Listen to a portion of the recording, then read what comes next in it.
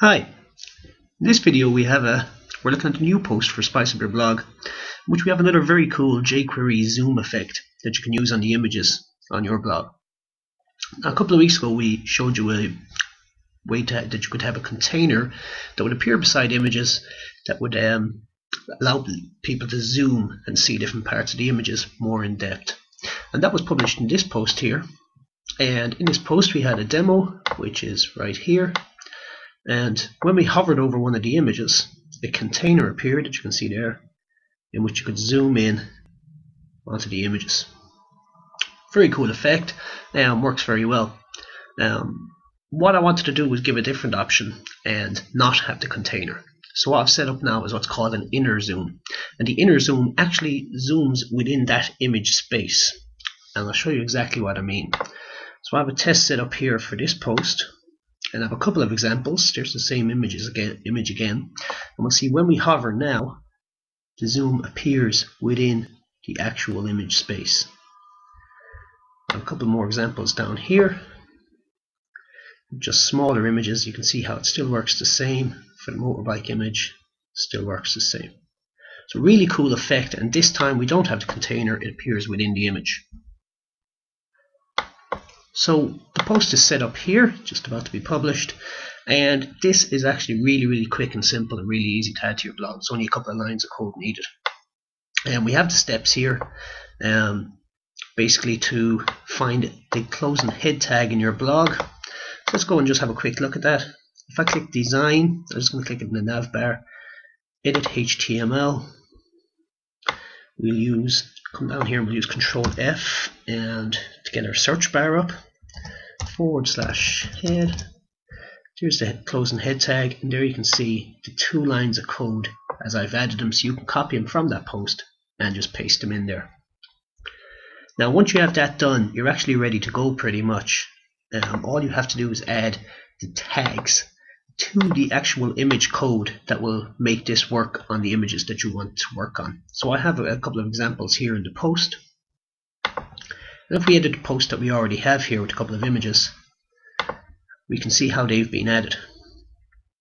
So you can see in here class equals cloud zoom, which had to be added, and then you also add a rel, which is needed here.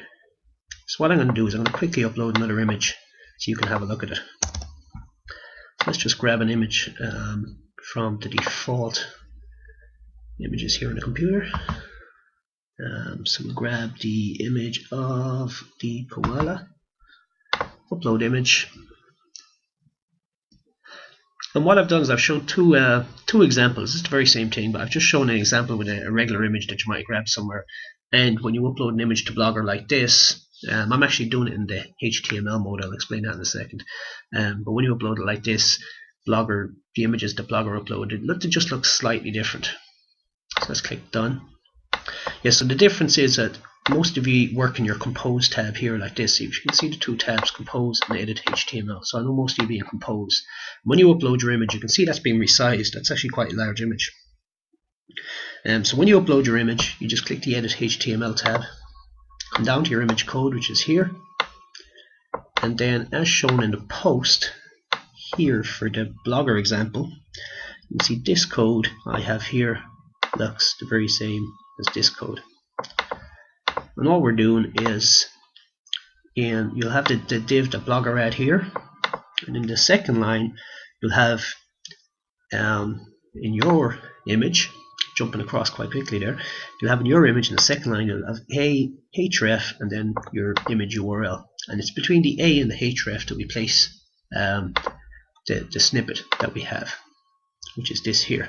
So you can see a class equals cloud zoom, then your rel, then we have the href. So all you'd be doing is copying this little snippet of code here, placing it between the a and the href, like so.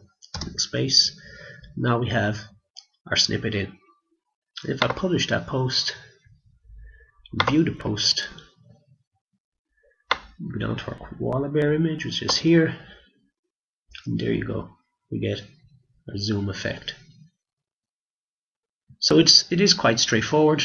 One of the things I know, because I've been covering a lot of jQuery posts, and I know a lot of you've been adding them to your blog, but I'll have this highlighted. But if you've added jQuery from another tutorial on Spice Up Your Blog on any other blog, you only need the jQuery code in once the main jQuery code or script in, so you don't need to add this part. So then you'll actually only be adding one snippet of code. And if you haven't used jQuery before, make sure and get both bits in. Okay, so that's a cool inner zoom for the images on your blog. If you're watching this on YouTube or elsewhere, click the link in the description to come back to the post and you can get all those codes. And thanks for watching the video.